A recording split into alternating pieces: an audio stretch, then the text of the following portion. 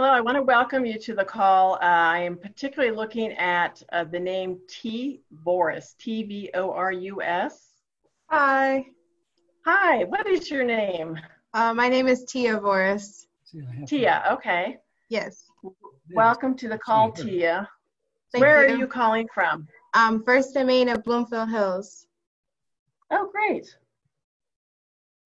Thanks so much. I just wanted to make sure that you knew we could hear you and welcome you. So thanks so much. Thank you. We have told Age Well how many of their people have been on these calls. They're very pleased to hear it. I see we have somebody from Peconic Landing. Hello, hello. It's Chrissy Viola. Good to see you all again. Thanks for being on the call again. Here's a quick mask. How are you, everybody? Nice. So I like the flamingo. You like the flamingos? I think they're pretty cool. I do like that. Got to stay positive in this environment, you know? Yes. Well, it's a few minutes past, so we'll go ahead and welcome everybody to the call. It's nice to have Gil and Sandy back again on the call. And Tia, thank you for joining us. And Christy and the rest of the folks on the call are across the Masterpiece Living network, or organization. So just to kind of recap for what we'll be talking about today, this is our third session of the three, and so we covered three different topics from Live Long, Die Short. The first section that we covered of the book was What is Possible, and that was a practical approach to lifestyle change, and we discussed things around that. The second part last week, if you were here or if you weren't, it was about the 10 tips. And the section 2 of the book talks about the 10 tips and how to bring those tips to reality in your life. And Dr. Roger posed the question about what was the 11th tip if we all could choose one. So there was discussion about other things that we might add to that as well. Today's session is really about the third section of the book, where do we go from here? And I will just highlight the questions that were posed for this discussion. And those are two things, we'll come back, circle around to them. But one was, what is one thing that you would like to change for your children and grandchildren about the aging journey? The second question today was, if Gandhi told us, be the change you wish to be in the world, and what can you do to make aging a better experience? So we will circle back around to those, but I just want to let you know we've got a small group here today. So I think if you want to raise a question or have a question and want to get into the discussion, go ahead and just speak. Or if you're trying to get somebody's attention, raise your hand and we'll see you and make sure we call on you for that. So I think everybody's been on the calls before to know Dr. Rogers' background. It's a fabulous background. He was trained at Tufts Medical University School of Medicine and Harvard University School of Public Health. He worked in the Air Force and retired as a full colonel and chief flight surgeon from the Air Force's Surgeon General office in Washington, D.C. And that was after numerous years, over 22 years of roaming around the world and getting very involved in historical events from a medical perspective. They used his skills and talents there. He is the president of Masterpiece Living and has been for over the past decade really been focused on what makes aging a better experience and how to support environments that help older adults grow and become really the best they can and really achieve the most they can in life. He's a lecturer, researcher, and consultant, and of course an author, which is why we're here, is to talk about what he's written about. I will tell you, I found out about Dr. Roger when I was looking into a variety of companies that worked in wellness, and somebody had said, you've got to see this guy. I saw this guy do a presentation in Washington, D.C. You've got to check him out. And they mentioned that a couple times, and I went ahead and YouTubed him and checked him out and was fascinated that he was sharing the word of wellness as we age and what we can do about it, because so many people weren't focused on that, that as you age, there's a lot you can do to control your lifestyle. So with that, I reached out and found out about Masterpiece Living and have the fortunate ability to be able to have joined the company a few years ago. So with that, I'd like to open it up to Dr. Roger to just open the discussion today. And if you want to jump right into question one, feel free, or if you want to chat a bit about the third section of the book and what made you write it and look at that angle, we'd be glad to hear from you. Well, thanks, Tracy. That's all very kind. And, most of what you said was true about in my background. No, it was true. But if it got you to us, then it was all worth it. Honestly, our team has been so enriched with you being on it. So thank you for that. Well, thank you. Very kind. Lately, these days, it's nice to hear the introduction, but I don't know how the older versions of us on this call feel, but I know as one of them that I think the thing that's becoming more important every day is what kind of person are you, And so overall good guy, I would like to add to my introduction, but I have to earn it. So anyway, enough of that diversion stuff. So the third section of the book, I wanted the book to be very practical right from the beginning. And there are so many books about aging that it actually caused me to delay writing one for, as much as 5 years. I had been thinking about it, incubating about it.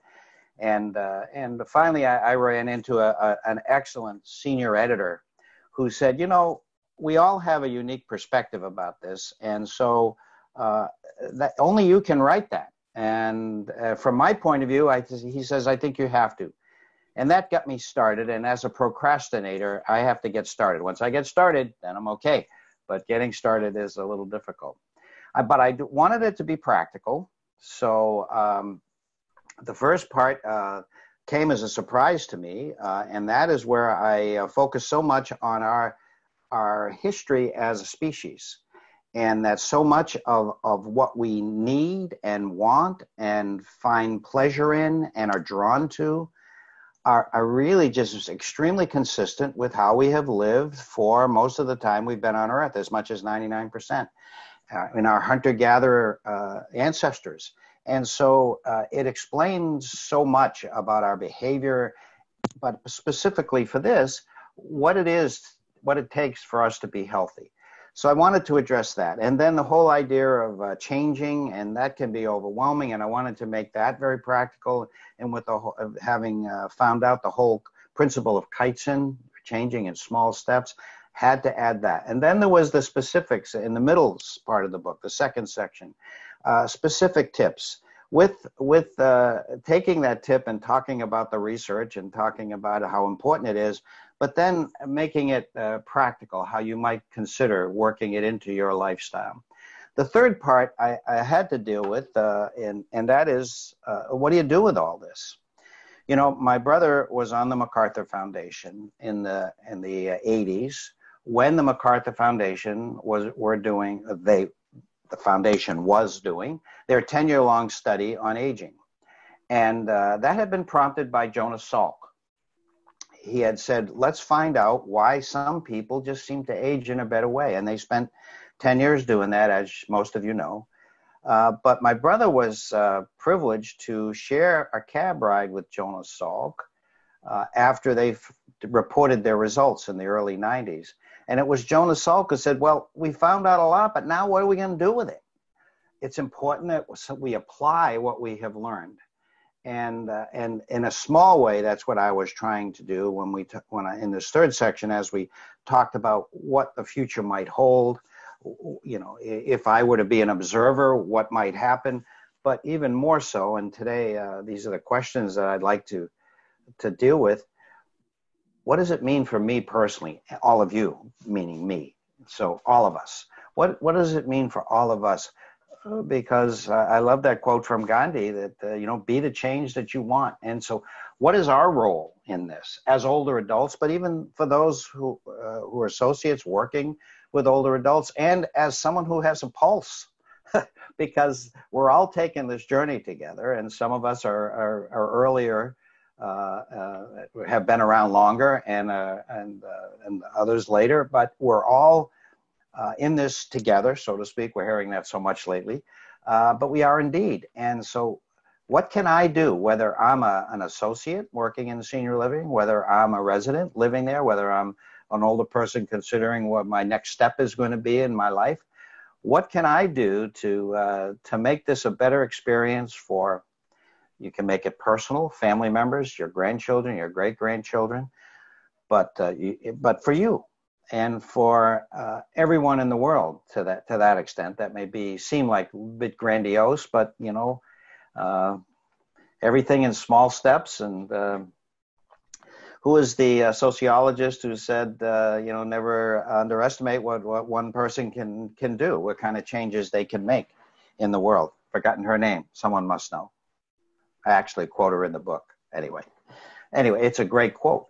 And so I wanted to deal with those two questions. So this part of the book, I made some projections that were based upon experts' projections. I made some projections based upon my observations, and a little bit of a wish list in this. And I also talked about what we were doing, Masterpiece Living, which is a thread that goes through the book, and where we were going. And already that's due for an update because we have been doing so much, and we have been making some, we're going to be making some dramatic additions, refinements, and changes in what we offer older adults. So I'd like to think Masterpiece Living is indeed contributing to that better experience for all. That's always been our desire to do that. So that explains at least a little bit of how we got here, and that's hopefully that's the end of the soliloquy part of this. This is a book club, and everyone like to see everyone participate. I hope you've had time to think about those questions. But as Tracy said, if any of you have any additional questions you'd like to deal with, last week we talked a little, not just a little bit, quite a bit about the COVID-19 world, and how can we not? Because it has radically changed everything. And you know, that could be part of this also, because many of our partners out there in senior living, many of the residents out there, many of the associates, we team members, and you know, friends and neighbors out there, we've all had an opportunity to take a look at our lives, and as a society and as individuals.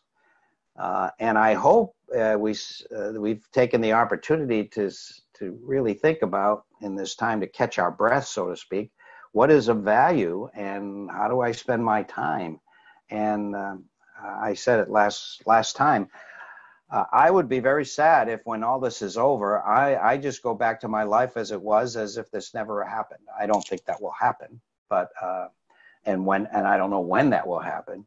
But I think that I would have missed an opportunity to make some course changes, even if it was just a degree or so. Good friend of ours, Katie Sloan, said, you know, when regarding change, if you're out there, she's an orienteer. You know, there are people who go out with compasses and look for things and follow directions. And she said, if you're following a compass route, and we know this in aviation, right? And you just change 1 degree, you go far enough, you're going to end in a place way different than where you would have if you just kept to that same course. And all you did is make a very small course correction, but it means a lot in the long run. It's huge. And that's the idea of kites, and that's the idea of the change that we can all make in this world. So I teed it all up for us. Anyone like to, the first question, right, is about, what's that one thing, Tracy, that we might think about? And don't be limited to one, but. Yeah. What's one thing that you would like to change for your children and grandchildren's aging journey? I was just going to say that I recently was reading the Being Mortal book, and he speaks in the beginning of the book, I can't remember his last name, Atwell Gandhi or Gandhi, and he speaks in the beginning of the book about his own, I can't remember if it's his parent or his grandparent experience of growing older, and really just the gentleman lived somewhere where his community rallied around him, and he may have needed a little bit of support here or there, but the community rallied around him in a way that he was able to be really quite successful in his growing older. And he lived with his family members and all kinds of things. And then they point out in the book that people never make that choice when it comes down to it. Is they don't make that choice necessarily to live in that community setting with multiple generations of family all living together. It's just our society keeps pushing for that more isolated feel. And it's just so fascinating now that we've had the coronavirus and to be all, you know, more forcefully isolated, I think, because I think you could still have your own little space and go out and be a part of society when you choose until now. So it's just something I've been thinking about. I think when you say, how can we change it for children and grandchildren? I just think that finding a balance more toward the community side of things and being social is really important. Excellent, Amanda. Thank you. You have comments on that?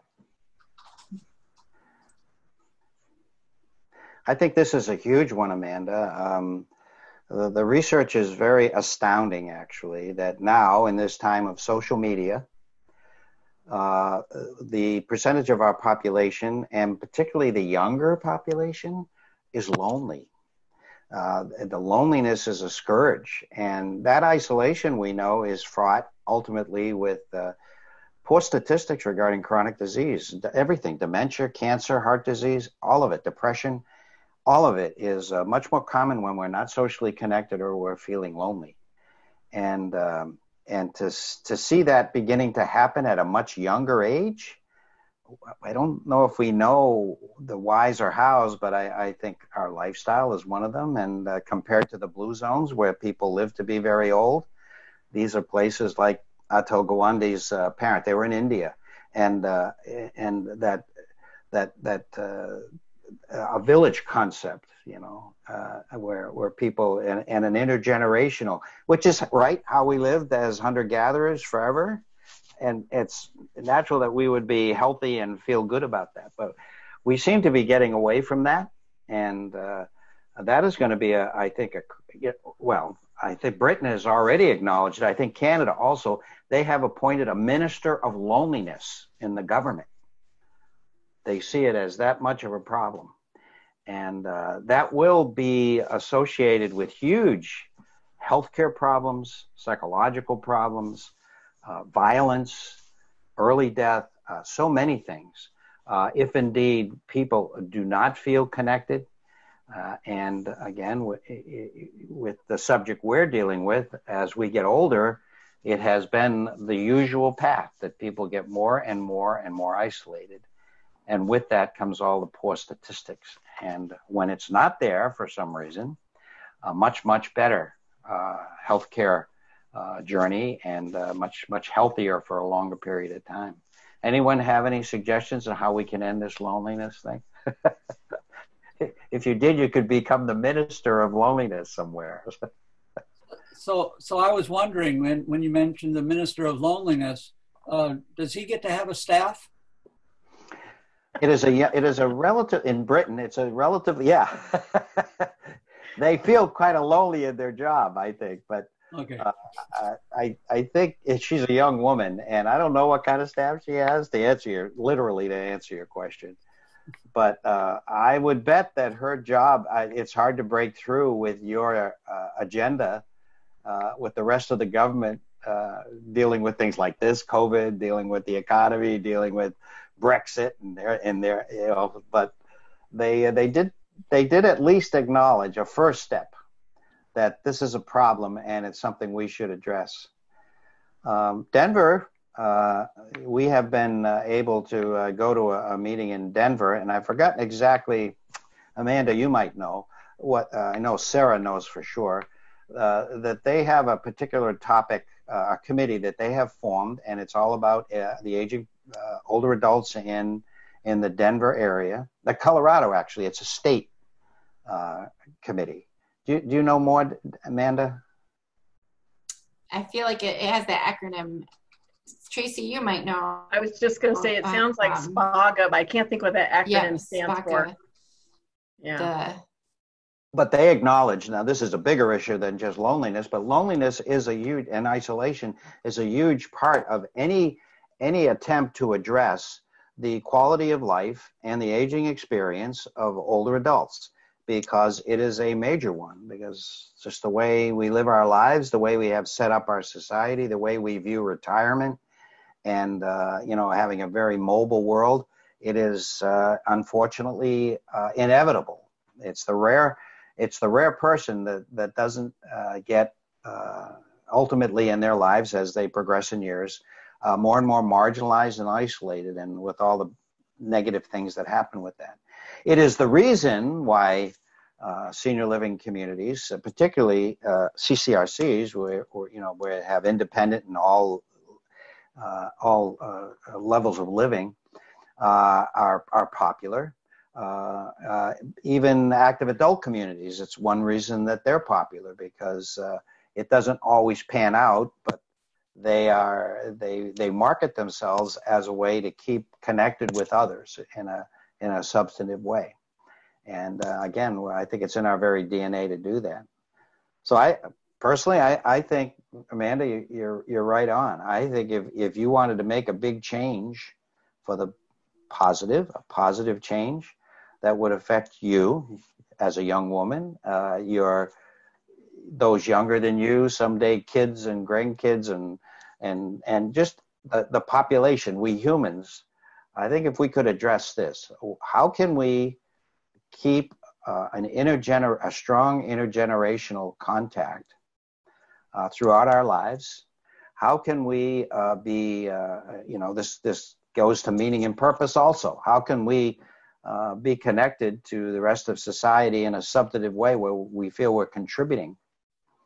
We know that in the blue zones, I got it, Danielle. We know that in blue zones, if you ask someone how old they are, even a young person will say they're older, because to be older is to be revered and an essential part of that society.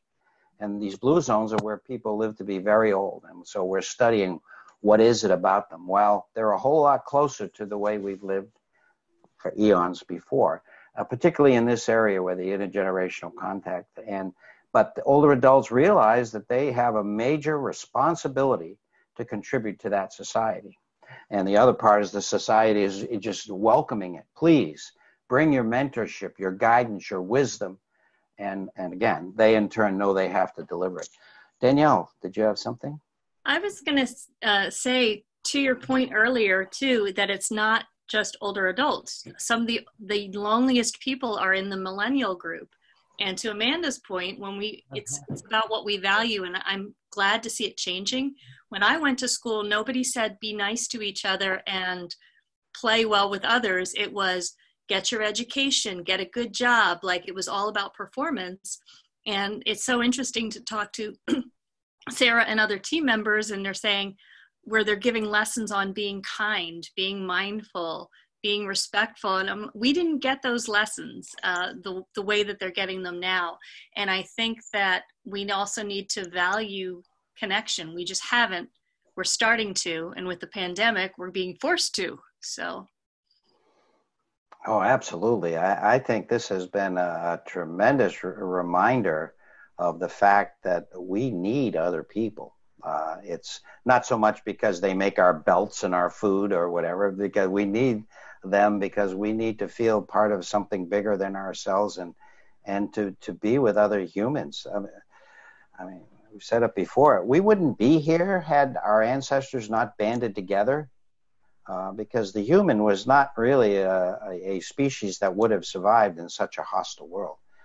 But we were smart, but if we were alone, that wouldn't have helped a whole lot. But when we were together, we were awesome.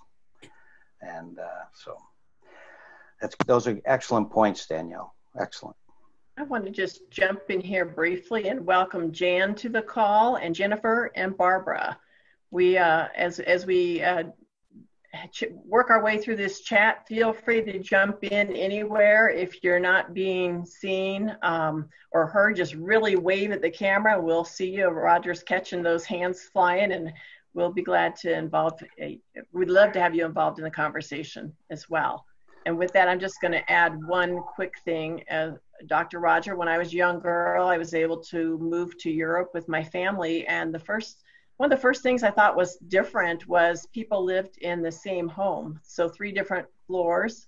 You'd have your grandparents, the parents, and probably an aunt and uncle or cousins. And everybody lived on each family had a different floor, but you were in the same house. You had your meals together. So several of my friends, some of who are German, I was able to experience that and just thought it was wonderful. And it actually reminded me of my grandparents who took care of their parents and lived with their parents as their parents were older. And it seems like quite often we've gotten away from some of that in our society. Well, we do, and I'm not sure that it will return at least like that. But we can, as a society, we can act more like an extended family, and with a village idea, it would seem that would take some doing. But I think the whole sense of a greater good and a shared experience, it's something that this COVID thing has really given us. A shared experience as a species, a shared experience, something very rare. And with that, hopefully that sharing can give us more of a sense of our connection to others and the absolute necessity and the idea that it isn't a dog eat dog. It can be, but if your view is that it isn't a dog eat dog world, that we're all in this together and we can help each other. I mean, I don't want to be Pollyanna about it, but if that is your basic core, I think that's going to take you to a better place than one where you feel everyone's the enemy or trying to get you, or if I don't get mine, if they get theirs, I don't get mine, and that sort of thing. That's the sort of we are seeing with research. That's kind of the half full type, half empty type of approach, and that those people live about 7.5 years less, and plus the quality isn't so good. I experienced similar things. I lived in Germany, as you know, Tracy, but for 7 years, so I did experience that. But Europe in general. I'll jump in on that. Germany seems to be the common link here. I also spent several years living in Germany as a child and certainly saw that intergenerational approach to living, along with what both of you will at least recognize is the term they used to say was Gemütlichkeit, which was a sense of this being together, of inclusiveness, of family, of just warmth, and it extended far beyond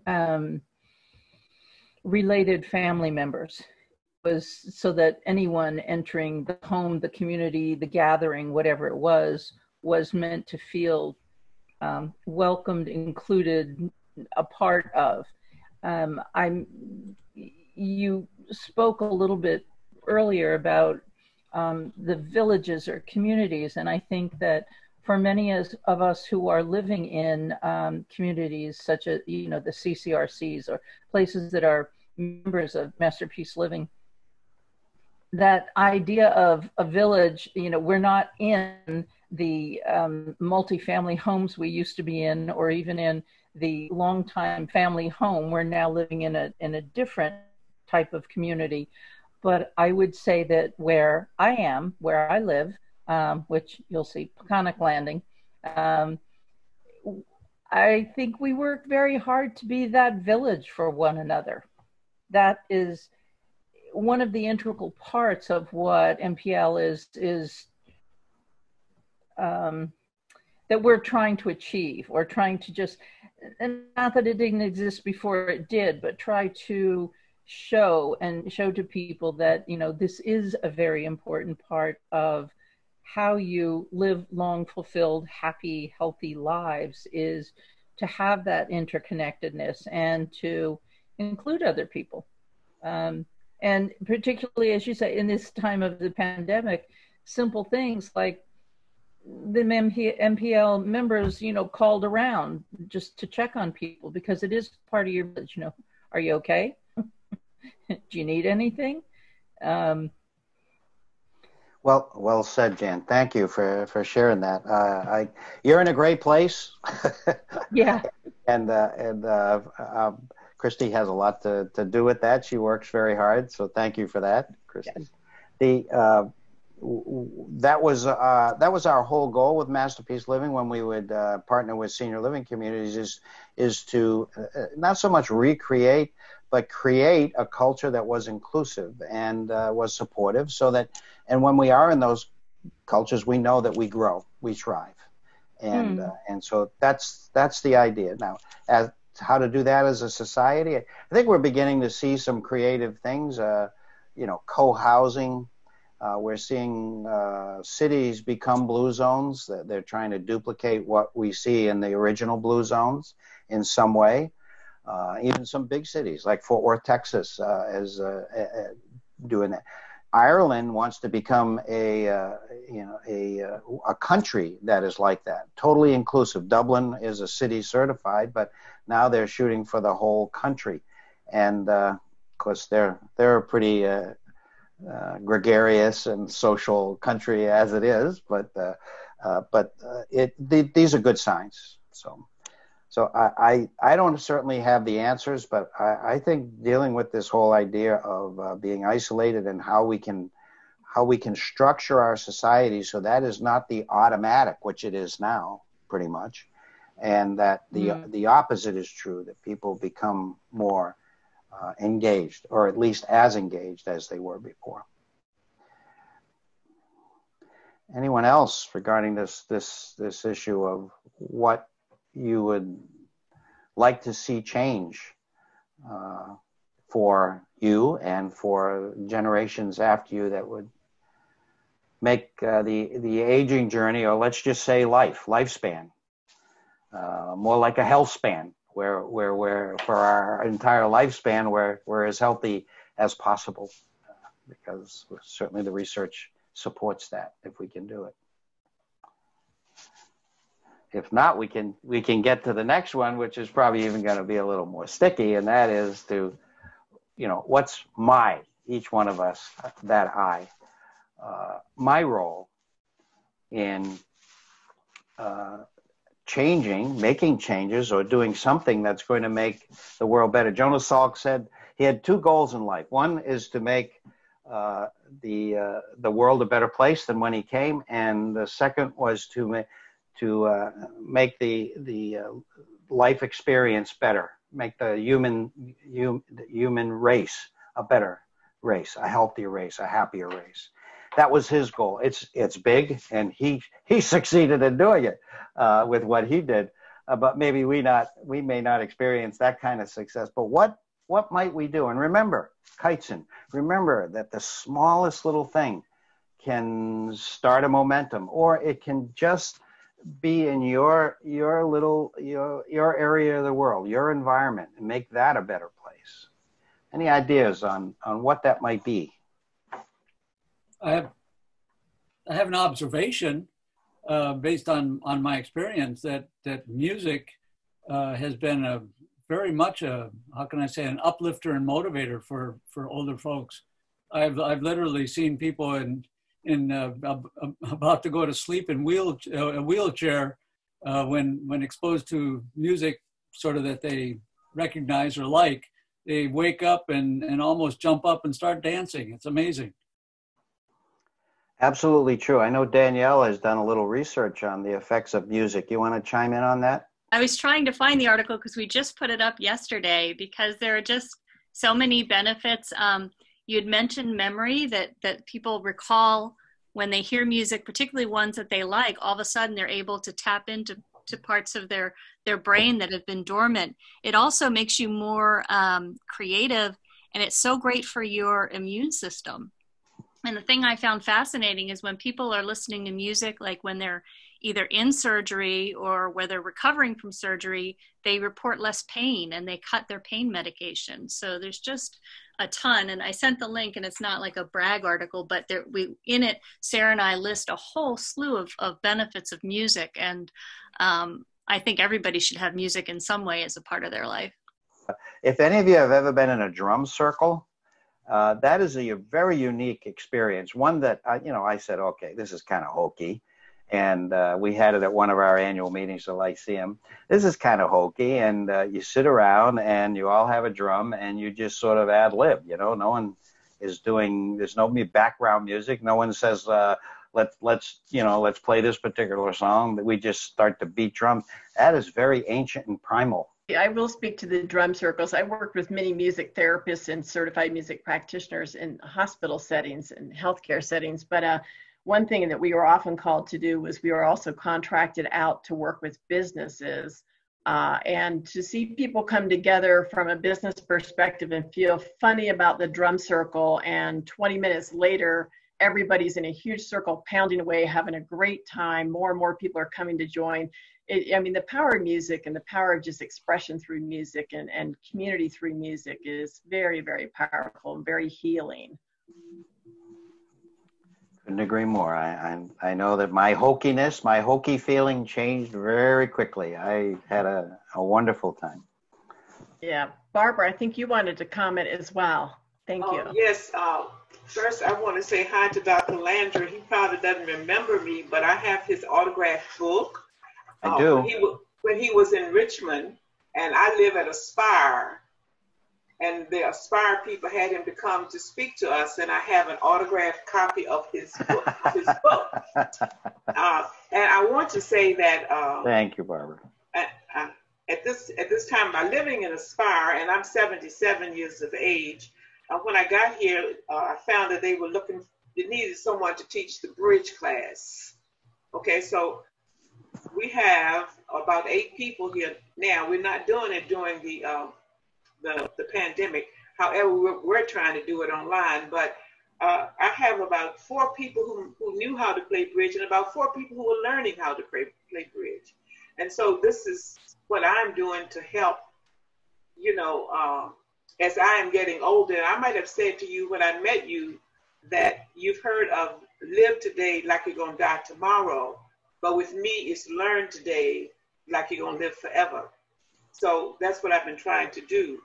But in addition to that, even at this age, I also coordinate a program for senior citizens in a low-income area of Richmond. And I have been communicating with them remotely because I'm concerned about the isolation also. But when we are together, I really try to provide activities for them, things they've never done before. And because, like going to a sit down, to have a catered lunch at lunchtime with the white tablecloths and all of that. So I've been trying to provide those things to people who've not been accustomed to it. And some of the things I plan to do this spring, which we weren't able to do, is to go back and play jacklocks. The little games we used to play years ago. So I've been trying to do that. On the other end, as far as families together, I was fortunate enough to have been a Keizai Koho Fellow to Japan in 1992. So I had a chance of living with 3 different Japanese families. And I remember that in one of the families, grandmother was there, grandfather lived in the house, the children lived in the house, and the grandchildren, and me. So, I have been exposed to that, in Japanese culture. And I don't think we'll probably ever get back to that in our culture, probably never, because we have a different way of living now. But anyhow, I have been exposed to it, and it seemed to work just well. There's seemingly more respect for the adults, the older ones, when they are in the home with the younger ones, more respect for them. So that's it. Well, thank you. And I've read your book. I've read your book almost in its entirety. I sort of live by it. Well, thank you, Barbara. I'm honored that you did, and thank you and kudos for what you're doing. And I know you may not say this, but you feel terrific doing those things. You're making others feel well, but this resonates with you too, making you a healthier person. Oh yes, and I also referred this book to someone who's teaching gerontology at Virginia Commonwealth University a couple of weeks ago. Okay, well, thank you. You can be my publicist on the side, so I appreciate that. I agree, we're not going to return to the hunter-gatherer or to even the way some of us grew up. when we were young. I grew up in a fairly good-sized city, but in the suburbs, and so it was basically a very small enclave. And I'm lucky. I still get together with 15 of the boys that I grew up with, and we knew each other when we were walk around kindergarten. We really started to know each other, and that is a special thing, and you don't see it so much. So how can we actually be creative and bring these essential qualities that are necessary for our health, our happiness, our feeling that life is worth living, and bring them back into our lives? That's the key, and it's connection, and the connection that comes with music and dance. Also, Kay Van Norman, our good friend, who has a company called Brilliant Aging. She herself is a magnificent dancer, and she tells us about this, and that, and the sense of being part of something bigger than ourselves, to be thinking of the greater good. How can we get these things back in our society? It seems overwhelming, but I think, like Kaizen, like we say, small steps. I think it begins with each one of us. Small thing, but on the bumper sticker of my car, I've got a sticker that I found in the Virgin Islands, and it just says, "Be kind." And it's a small message. And I can't tell you how many people have stopped me or in a parking lot and said, I love so much to see that on your car, and thank you, and where did you get it, and that sort of thing. So any other thoughts on what Barbara said, or what music there? Danielle, you got your hand up. Not music. Amanda sent me a little request because she has some other noise in the room. Barbara, we loved your quote about learn today as if you'll live forever. So we wanted to know if we could quote you. Certainly. Okay. And actually, I'm glad that Amanda chatted that, because that actually struck me when you're talking about what you want to change. And I feel like one of the things I find that my closest friends, what we all have in common is we're always in school. We're always learning something. And when I meet people who say, oh, look how talented they are, they can do this and they can play the piano, and I'll say, well, why don't you learn? Oh, I'm too old for that. And that drives me crazy. So I find I gravitate toward people who learn. So I went to a dance class recently where everybody there was at least 25 years younger. They were like 19-year-old professional dancers. I didn't do a good job, but I was there and I stuck it out. And I didn't even occur to me till after. I'm like, I am like the oldest one here by at least 2 decades. Gil, we've been feeling that for a long time, right? Yes, indeed. Well, I would love to see an environment where, as it was for most of the time we've been on Earth, where we looked, and we mentioned it with Blue Zones, where we looked to our elders for guidance, for their experience and their wisdom. We wanted it, and likewise we felt that responsibility.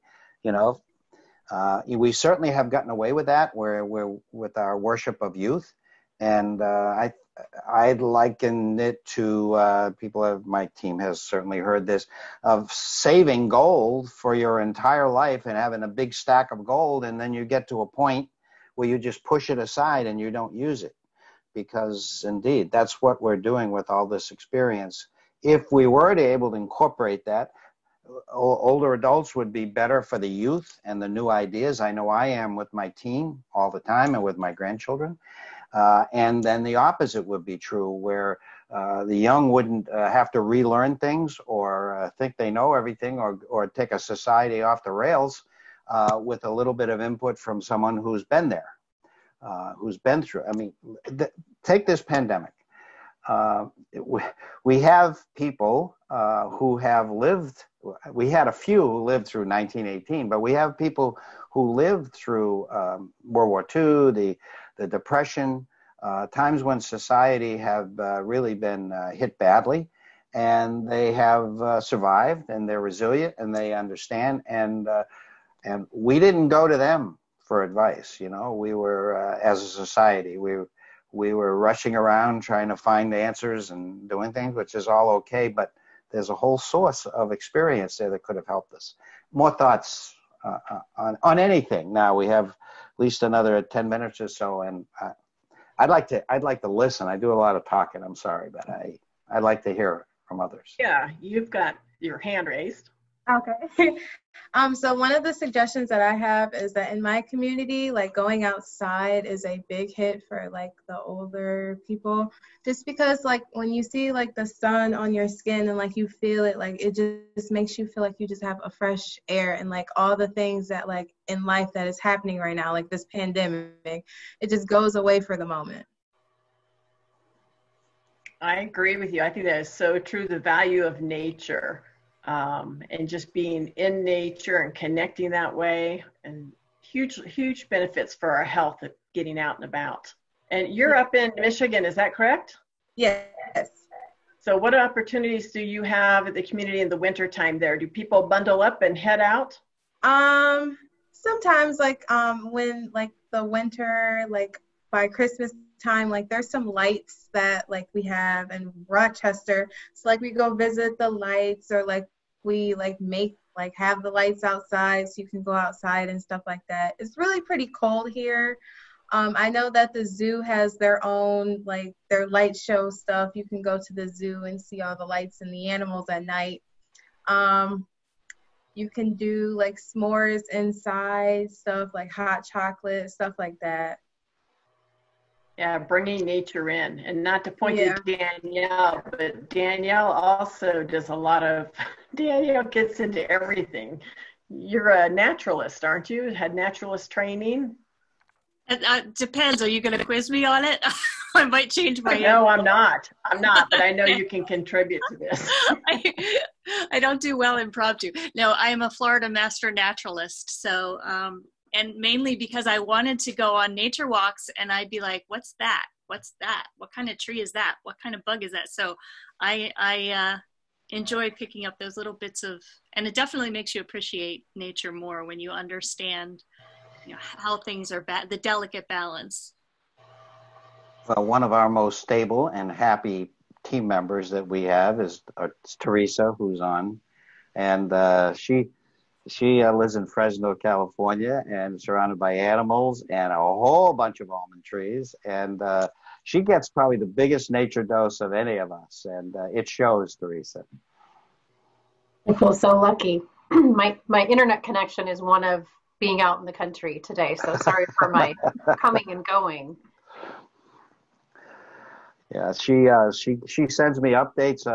And she's an almond grower, as well as being a teammate, and take care of horses and dogs and people. And but she sends me these just the pictures of the trees when they blossom, the almond trees when they blossom. And she's over the years, and it hasn't been all that many years, showing how they're growing. And then at harvest time, she sends me videos of the almonds being harvested. So I'm living vicariously, at least through the agriculture part of nature, through Teresa. So thank you for that.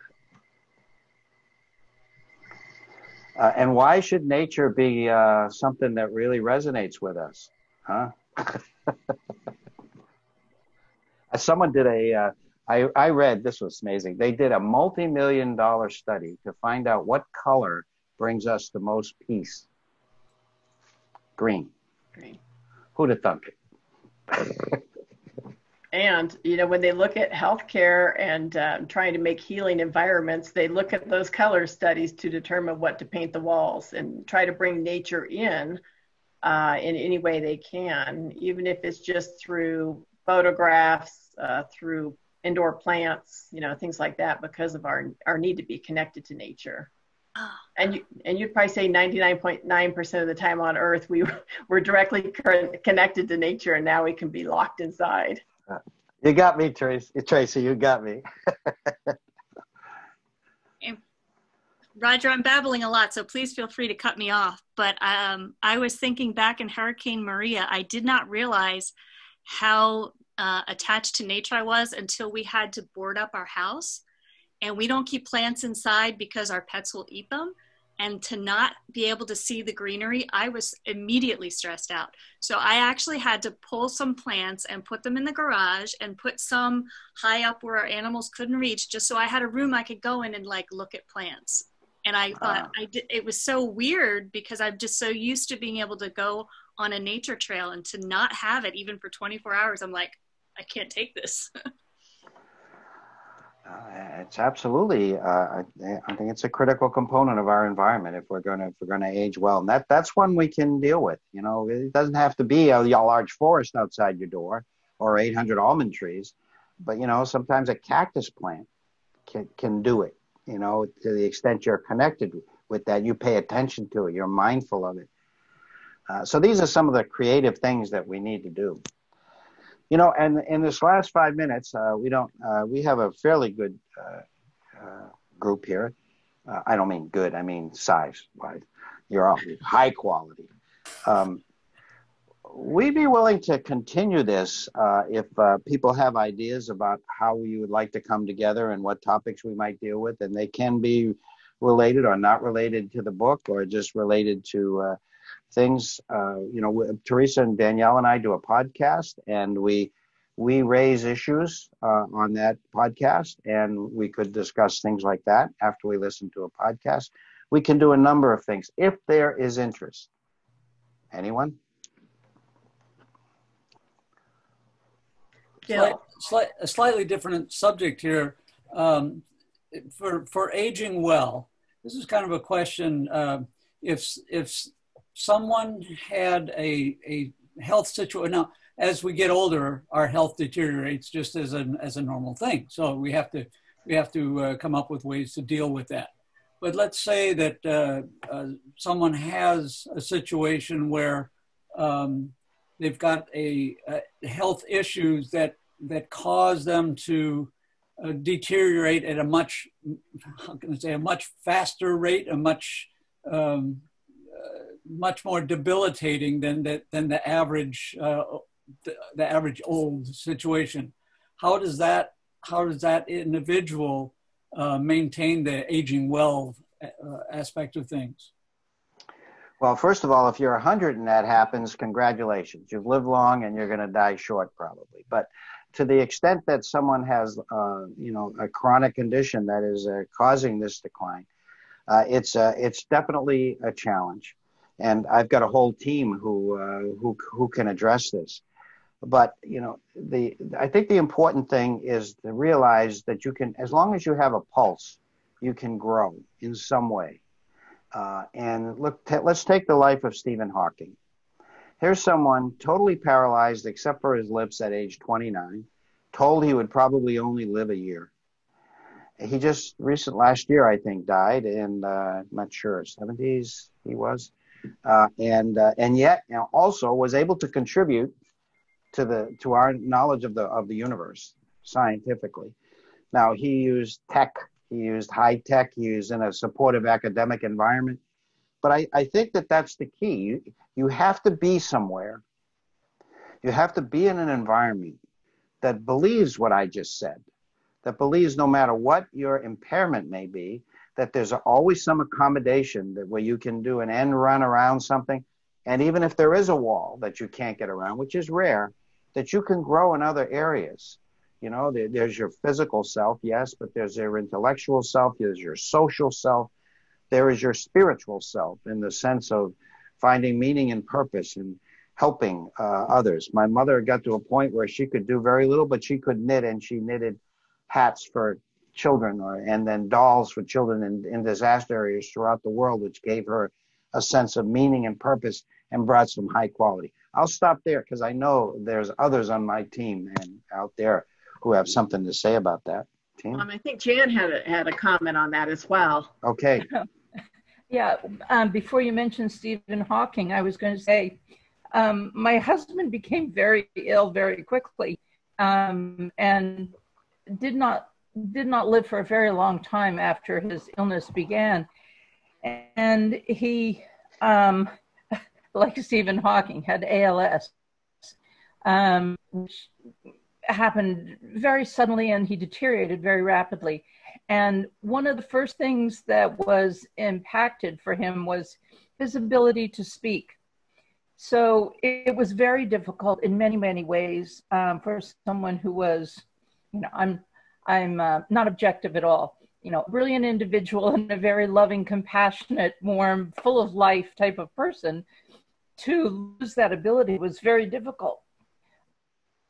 But when it got to the point where he was much more physically involved, it would have been very easy for him to sort of curl up in a ball. And instead, we had a routine where every day, if I saw things were looking a little difficult, I would just say to him, look, the reality is you're not going to die today. So here are 3 options. These are the 3 things we can do today. You pick, because you're still alive and we still have a life together. So choose what you want to spend your time on. And it was sort of our way of just refocusing on the positive, because there were still many positives. Well, Jan, that's so poignant, and thank you for sharing that with us. And that was an experience that was very difficult, but yet in some ways rewarding for you, in the sense of the compassion and the knowledge and the wisdom, and that your ability to share that experience with us. We know, we can see it's still hard for you, and thank you. He had you. He was so fortunate, and I think it's very critical that we can gird our loins, so to speak, and gut it out and deal with something. But if we absolutely need others. We need a supportive environment. We need people, a spouse, but even more than a spouse, because that is, as I'm telling you anything you don't know, Jan, that is so demanding on a spouse. Frequently, the spouse passes before the person with a disease, say with dementia or ALS, because that is so demanding on the caregiver. And so it's very important that we be in places where there is a whole environment, first of all, that believes in the value of that person, that they can choose, that they can still do things, to assist them in overcoming some of the impairments, and just to be in a place where you're not looked at as broken. You're looked at as someone, a human like all of us, and we all have our times when we're challenged, and as a group, as a culture, we can assist you in doing what you want to do and accommodate when you can.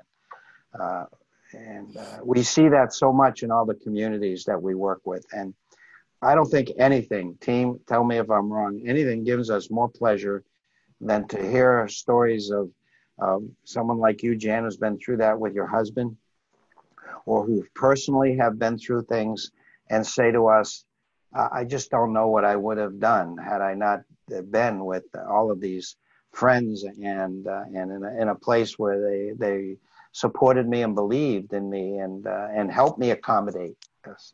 I think that partially goes back to some of the earlier comments we said about living this multi-generational lifestyle and knowing that there are other people out there. And again, where we happen to live, we made this move very quickly because we knew something was going on. We didn't know what. And it was the best move possible, because then there was better quality of life for both of us. And you, as you suggest, there's still some pretty wonderful moments that come out of it. And I know that for many of the like the management team actually here at Peconic Landing, one of the funny stories that they still tell, and I hope will tell for years, is that around Christmas time we had a concert and out here, and it was one of the elementary schools had come to do their performance, and they did it by grade level. And we were all in the auditorium. My husband was in a wheelchair by then, so we were sitting near the back because I wanted to be able to move him quickly if it became uncomfortable for him or too much or whatever. So I was standing behind him or sitting behind him. And part of what went along with it is he kind of lost a few of the inhibitions. And so when the first grade violin group got up to perform, you can imagine how melodic that part of the concert was. I could see his shoulders starting to move. You know how we all try and we laugh and we're quiet, but our shoulders and so. And then came, or maybe it was third grade started, and then second grade and first grade. By the time we got to first grade, he just couldn't contain it any longer. And he was laughing out loud so hard that the rest of us were all laughing, and the tears were running down our face because we were trying so hard not to laugh, because we thought these poor children during this performance are just up there giving it their all. And it sounded like, you know, Six Cats in an Alley type of thing. And it was just, you know, this moment where everybody sort of lost it. And because he wasn't quiet, and I was trying to, at one point, I think I put my hands, I know I did. I put my hands over his mouth, and I was trying to say, you know, honey, you can't do this. These poor little kids are not going to understand. And the rest of the crowd, and I don't know, you know, Chrissy's on here, and I don't know whether she can, I don't remember whether she was there or not, but several of the directors who were here, they had to leave the auditorium because they were all laughing so hard, but they were really laughing because of David's reaction, not these little children up on the stage. Of course, we were thoroughly enjoying it. It's because these kids were playing with such abandon, and they were so happy and delighted with what was going on. And yeah, humor. Marvelous story. That's another one, right? Music, humor. Humor is important. Yeah. Oh, yeah. I think humor is essential. Yeah. You know, well, oh, go ahead, Dr. Roger. I was just going to say this has been successful because we don't really want to leave, but we don't want to go over our stay, so to speak. My grandmother used to say, don't overstay, you're welcome. Well, and I wanted to say thank you to everybody. You know, this hour has been fun and refreshing, and the topic was where do we go from here? And just to recap some of the things that you brought to the call, which I think is, you know, just inspiring, is connecting socially, music and the arts, learning, continuing to learn today, never stop, you know, the value of nature, sharing between generations, laughter and humor, and then our outlook. So I think those are great areas when we say, where do we go from here? We just bring all those things back in, almost back to the 10 tips, Roger, plus any extras we discussed last week, you know? Absolutely, Tracy. I thank each of you for contributing and throwing your hat in the ring on the call today, and we look forward to hearing more from you. If you would talk to your partnership specialist, if you'd like more of this type of thing, or if you'd like to start your own book club, we'd be glad to support you. Gil and Sandy, you know, talking to your connection there at Acacia Creek, if you want to, you know, look forward to something like this again in the future, or just more things that they can connect you to. We'd be glad to follow up with any of you. So thank you very much, Tia, Jan, Sandy, Gil, and the rest of the team here on the call today, especially to Dr. Roger. Well, thank you. For writing the book so we could discuss it. Made my day. Appreciate it all. And Tracy, thank you for being our leader. You're our magnificent leader today.